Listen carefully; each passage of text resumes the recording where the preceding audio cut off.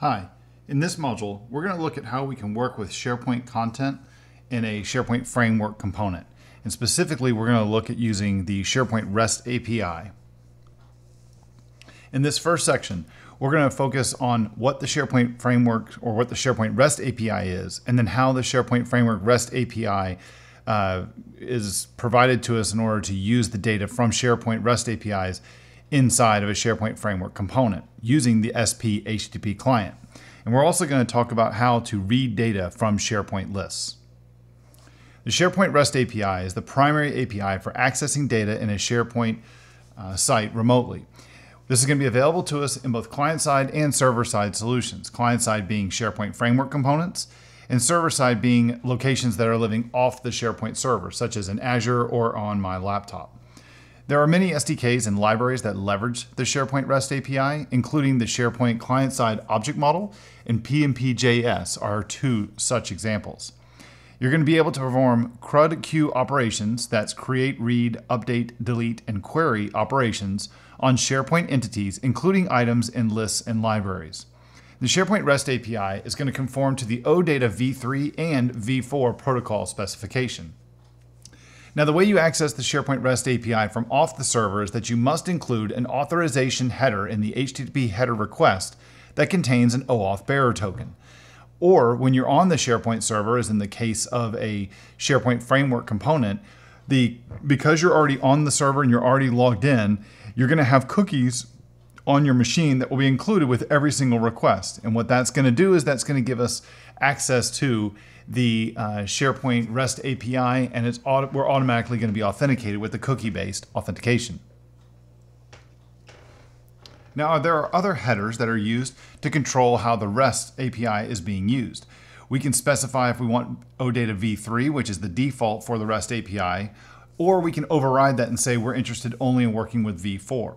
We can also control the amount and the type of metadata that is returned and the type of operations that we want to perform, as in the case of updates, where we may want to merge data and deletes. And we'll see how we can do that in a later section. And then finally, we can also tell the SharePoint REST API how it should handle conflicting versions that I'm trying to update. This is an example of what an OData query looks like, and it's going to show how we can use these things called query operators. And these are indicated on the URL parameters with the $ prefix, so $select, filter, order by, and top as some examples here. We can see the SharePoint REST API. At the top, we're going to a SharePoint site, and then the second line is the actual REST API, where we're saying _API /web/lists /get by title, and then we're going to tell it the name of the list we want to touch, and then that we want to go to the collection of items within that list. And then we have these four different parameters. We've got select, filter, order by, and top. And they work very similar to relational database queries like in T-SQL, where select is limiting the amount of columns we get back, filter is like a where clause, order by is going to give us the different sorting options, and top is going to limit the amount of data that we get back. Now, the SharePoint Framework is going to implement calls to the SharePoint REST API using the SP HTTP client. This is derived from the out-of-the-box API, the HTTP client API object. It adds some additional stuff to our request for us on our behalf, like it's going to tell the SharePoint REST API we want to work with OData v4, and we want minimal metadata to be returned. We can always overrule those if we want to, or override those settings. There are two methods on this object that we can take advantage of that are derived from the fetch API. It's the get method and the post method. The post method is going to be used for doing various things, such as updates, deletes, and creates. Now, how do we read data from a SharePoint REST API and using the SharePoint Framework? Well, the first line that you see up there in the constant endpoint that I'm creating, that's the endpoint that I'm going to be submitting to the REST API. It's going to say where we want to go and what we want to do.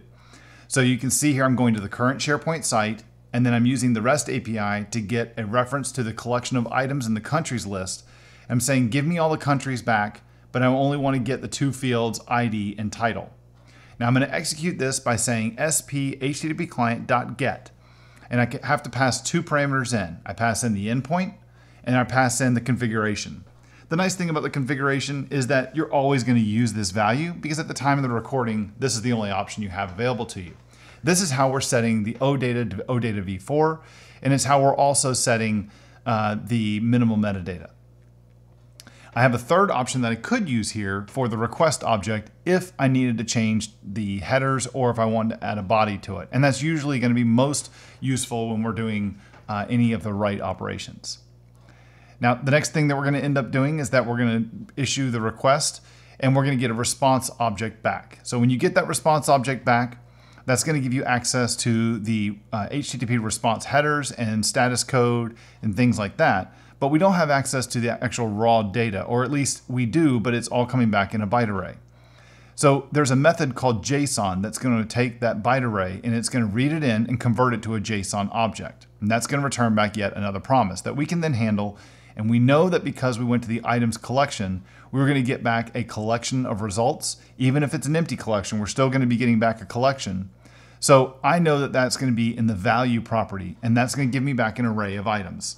In my case, I've created an interface called iCountryListItem that has two properties, ID and title, that matches the data type that I'm going to be getting back.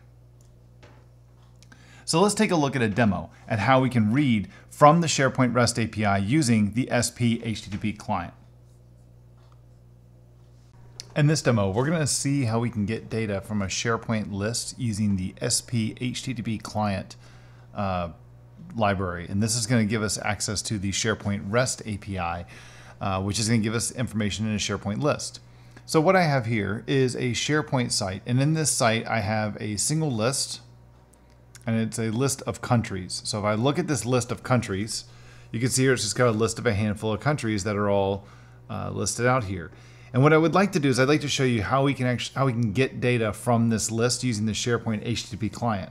So what I've done is I've created a web part. We'll look at the code for this in just a moment.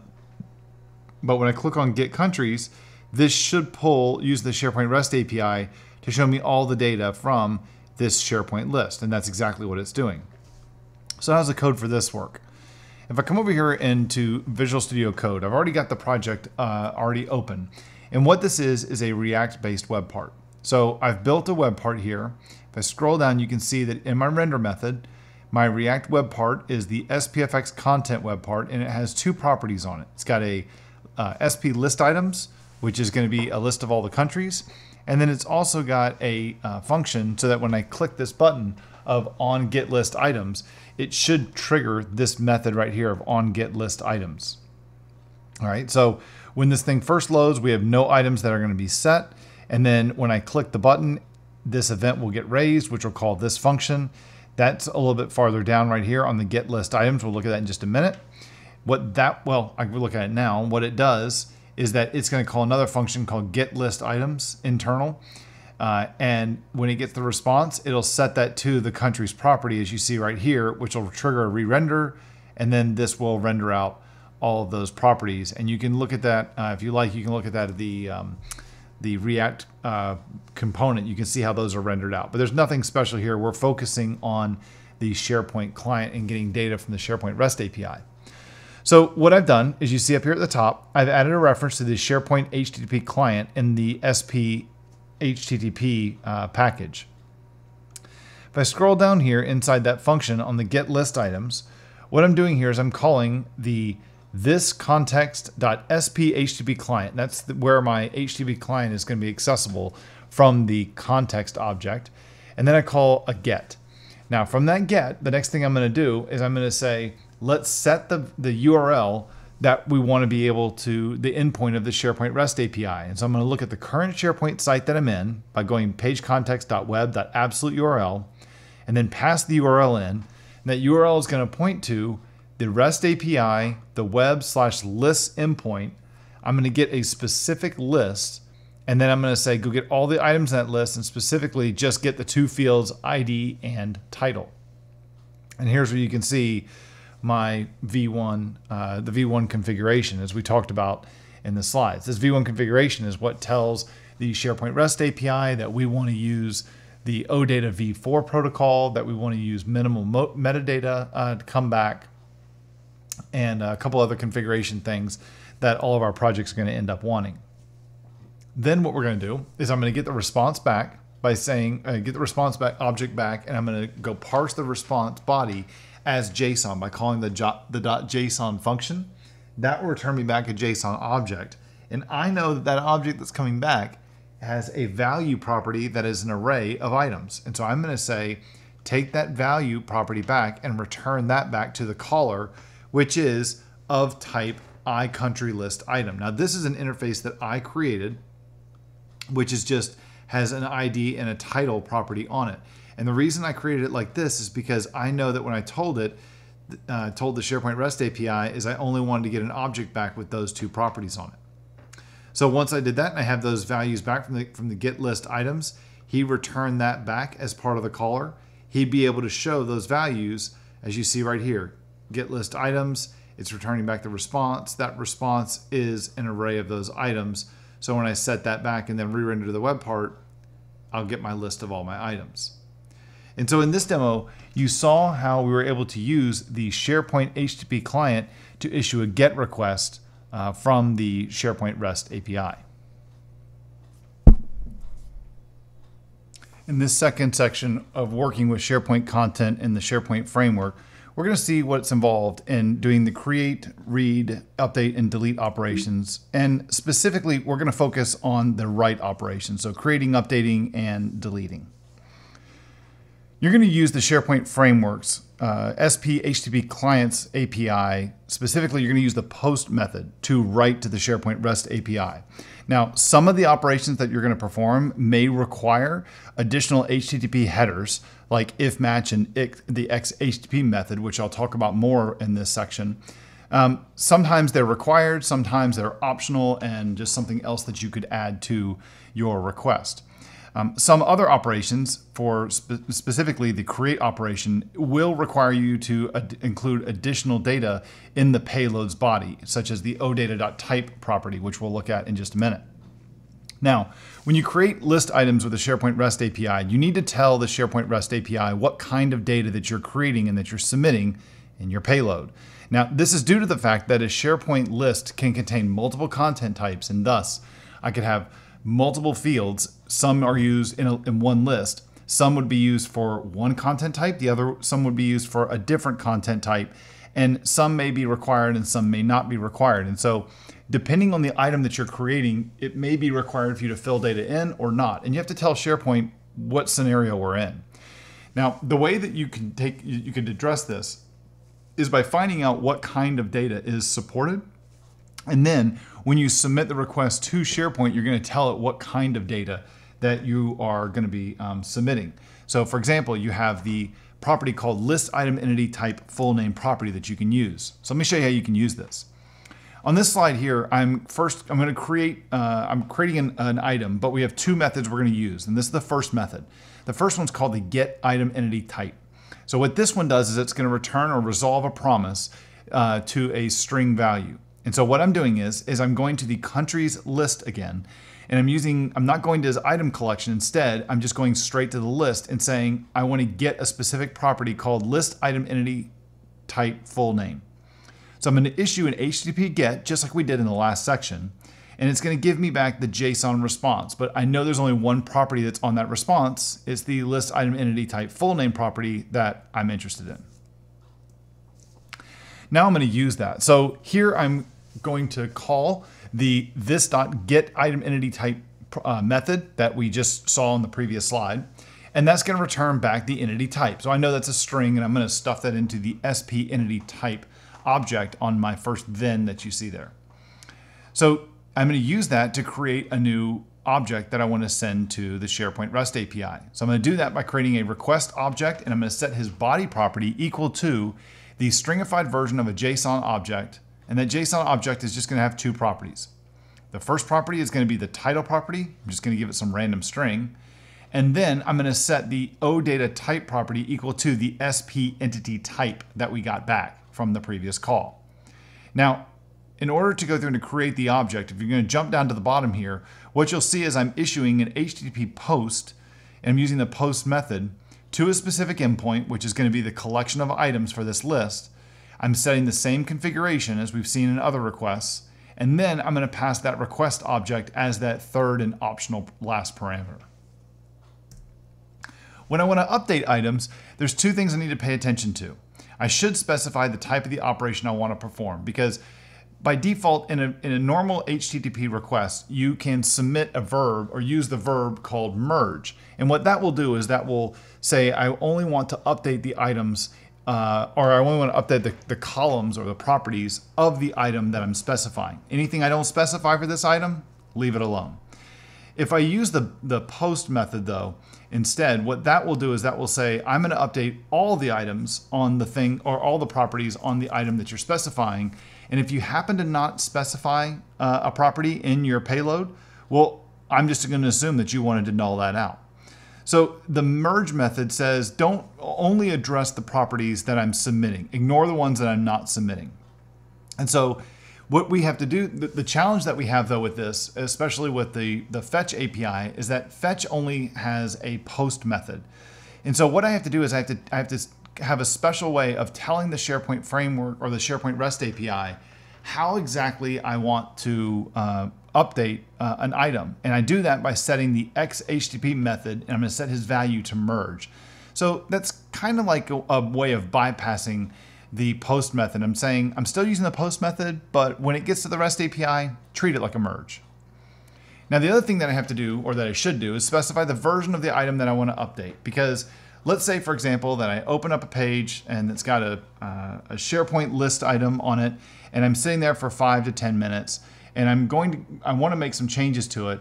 But by the time I submit my changes, it's actually after the fact of someone else has gone in and made an update to the item. So I think I'm updating version number 4, but I'm really updating version number 5. So I'd be overwriting the previous person's changes.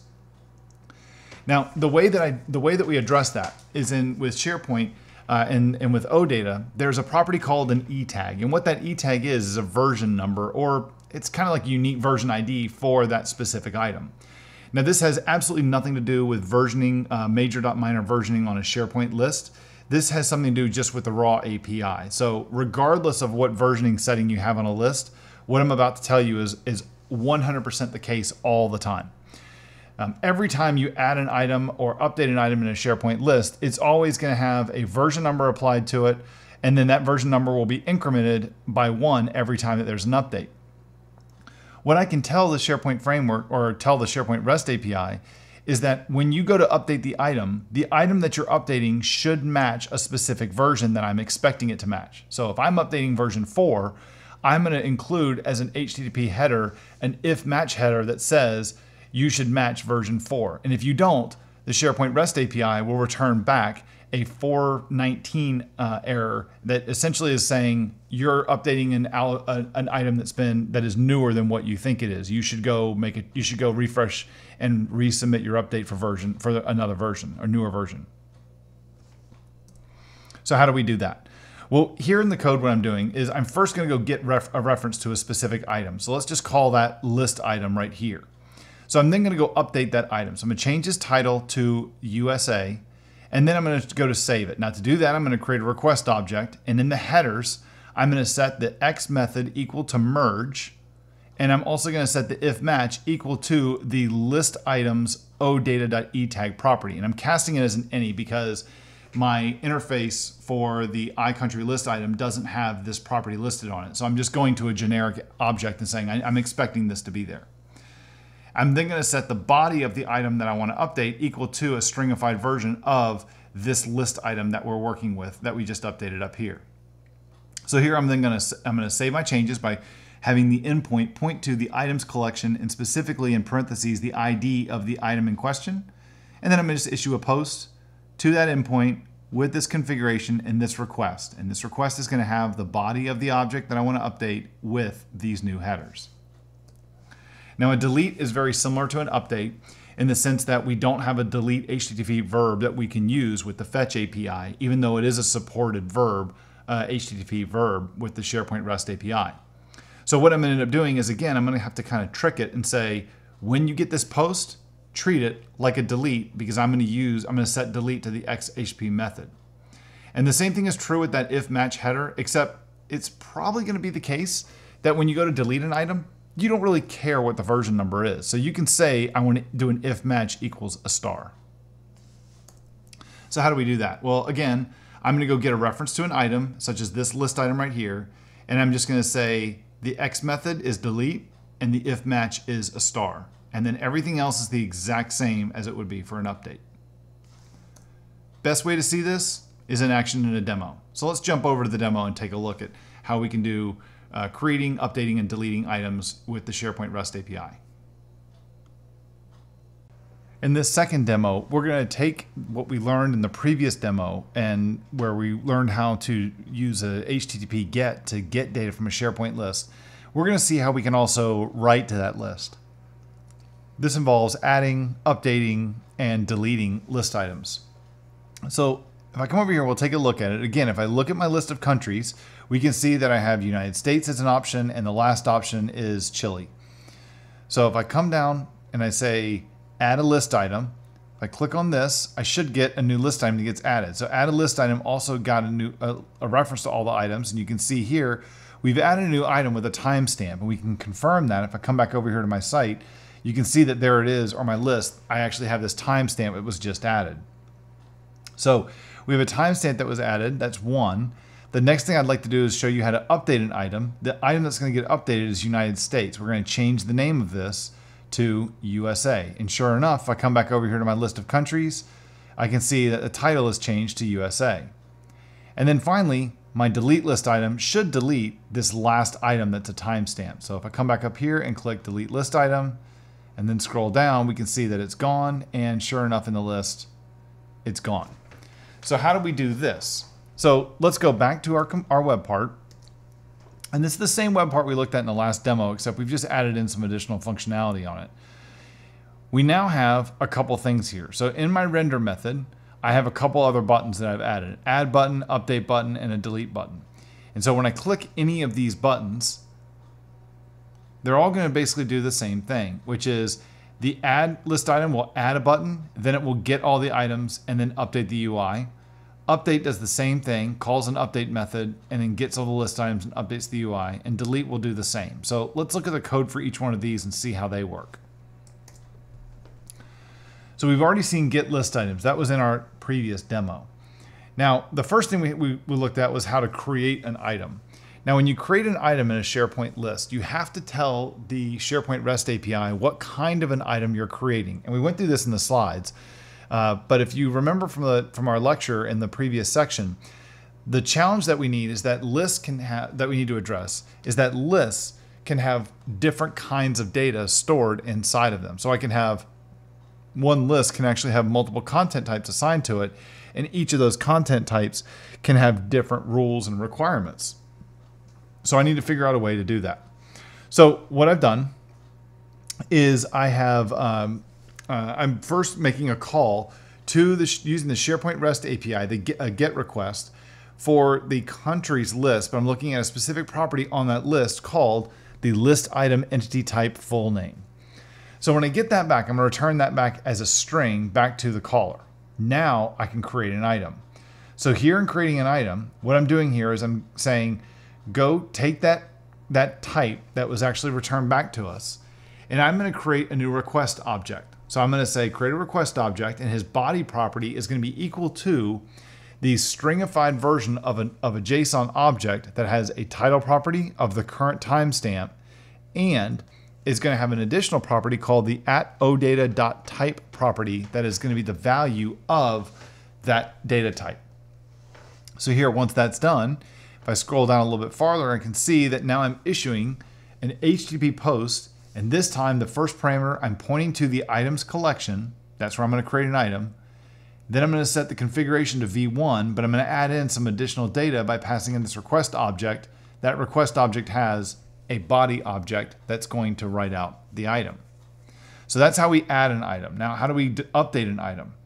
So what I'm going to do is two things here in the updating. I'm first going to go get an item, then I'm going to change a value in it, and then I'm going to update it. So the first step is to go get that item. So I'm going to do that here, and you can see the only difference in the query here that I'm doing on my get is I've added in a $filter operator to say filter for where the title equals United States. Once that's done, scroll back to where I was. So once I have the United States object, which I get right here and I hand that back, so here's that list item that I have that's now the United States object, I'm going to change the title of this to USA. Now, if you recall from the lecture and the previous section, we also have two other headers. I'm not going to go potentially. I don't want to update all of the other fields in this item. I simply want to update the title field. Now, in our case, we actually have access to all those fields because that's the thing that we got back, right? So actually here we only have two. We have the ID field and the title field. If there were other fields on this item, I don't want to null those out. I want to merge them. And so what I would do is I would create another request object and change his headers value to have a XHTTP method equal to merge. And that's going to just say only update the fields that I'm sending you that are updatable. The next thing I'm doing is here on the if match. And this is saying only match it when the E tag matches a specific value or the version number matches a specific value. Then I'm going to do the same thing we did when we created it. I'm simply going to say, take the request body, stringify the object that we just created, and then issue an HTTP post. But this time, notice I'm doing it not just to the collection of items, but I'm doing it to the collection of items with a specific ID. Now, the last thing to look at here is the delete. This one's really straightforward because all we're doing with the delete is we're going to figure out which item we want to delete. So here I'm going to run this query here, similar query that we ran earlier where I was just saying I want to do a select statement, except I'm saying sort them by the ID field in descending order. And that's basically saying take the list of items and flip the order of them in descending order, and then just grab the first one that's at the top of the list. And what that's doing is that's giving me the last item that's in the list. So say grab everything, sort it in descending order, and get the first item back. That's really saying grab the last item in the list. That's the one that we created with the timestamp. So once I have a reference to that right here, I'm simply going to say with the headers, I want the delete, or the method that I want to run is the delete method, and if match is simply saying I only want the I don't care what the version number is. Go ahead and delete anything that's there. And then to delete, I issue a post, and then this piece right here, I'm just saying go to the items and delete the items. Now, the one thing that you see here in the code about setting this request body here on the list item, I don't need to do that. I could just issue the items here because this post, I don't need to have the body in the actual object that I'm sending back. So this was really not necessary. So in this demo, you saw how we could write to a SharePoint list using the REST API by way of the SharePoint HTTP client. In this last section, we're going to look at using mocks to simulate SharePoint data when working with a SharePoint Framework component. Now, the challenge that we're going to have is that when we are running in a SharePoint live environment, a SharePoint REST API is going to work just fine. But when we're not in a SharePoint live environment, such as the local workbench, it's not going to work. We need to be able to have tested data because SharePoint REST API doesn't exist on the local workbench. The SharePoint API doesn't work on the local workbench because there's no real SharePoint context. There's no SharePoint server that's running. The SharePoint workbench is just a HTML page with a mocked up version of the SharePoint framework and a web part page that we can use to test our web parts. So testing web parts that use the SharePoint Framework REST API, they're going to fail on the workbench, on the local workbench. So the solution is, or one solution is, that when you're in the local workbench, detect it and use simulated data instead of live data. So how can you do that? Using the environment and the environment type objects. These are available to us in the SharePoint Framework API to determine the current environment. So here I've created a property called isSharePoint, and what that's going to do is return back a Boolean value. This is going to check to see, is the current environment type equal to SharePoint, which is the modern page, or classic SharePoint, which is a classic page. If either of these things are true, then I know that I'm in a real SharePoint environment. There's another option for the environment type to look to see if I'm in the local workbench, but we really don't care to see that. I'm just looking to see, am I in a live environment? And if I am, use real data. Otherwise, don't. So here's a way that I'm actually using it. You'll see this in the demo in just a minute. I've got a method here called onGetListItems, and his job is to check to see if I'm in a live environment or a test environment. And if I'm in that test environment, let's use some mocked up data. So the if statement says, if I'm not if this is SharePoint, so meaning I'm in a non-live real SharePoint environment, then I'm going to set the countries property to some static data in an array. Otherwise, I'm going to use the getListItems method. And what that's going to do is that's going to actually call the SharePoint REST API and set the countries to the value that I get back from the response. Let's see how this works by using mock data to simulate real SharePoint data. In this last demo, we want to look at how we can work with mock data, or how we can detect if we're in a live SharePoint environment or if we're in a production SharePoint environment, because we don't want to try and get production data if we're working inside of the local workbench, because the local workbench doesn't have context around SharePoint lists and the SharePoint REST API. So right now you can see I'm in my hosted workbench that you see up here inside of a SharePoint Online site. And when I click on Get Countries, I'm getting real data back. All right. Now that's all fine and good, but what happens if I go to the local workbench? I would still like to be able to click on Get Countries to see this thing work, but I should be getting mock data back instead, not be throwing any errors. Or when I click these other buttons, I shouldn't see any errors. So how do I do this? Well, if I come over here in the code and I look at the web part itself, we've already seen how to get live data. Now the next trick is, how do I detect? Am I in a real SharePoint environment, or am I in a test local workbench environment without SharePoint context? A lot of that's going to be handled right here inside of this environment and environment type objects that are returned back to me as part of the API and the SP Core library package. So what I'm going to do is, if I scroll down and if I look at this new function that I've created here, and it's called the isSharePoint, or _isSharePoint. It really is just a property. Now what this is doing is it's going to return back a Boolean value. So if it detects that the current environment is SharePoint, or if it detects the current environment is classic SharePoint. So the first one here that you see, that is SharePoint Online. The second one is in a modern page. The second one is I'm in a classic SharePoint environment. Either one is a valid SharePoint site. So if I'm saying if I'm in either one of those, then this is SharePoint. Otherwise, it's not. And so the method we were using before of onGetItems, I check to see if this is not SharePoint. If it's not SharePoint, or if it is, it jumps down to the else statement and it runs the code that we've looked at so far in the other demos inside of this module.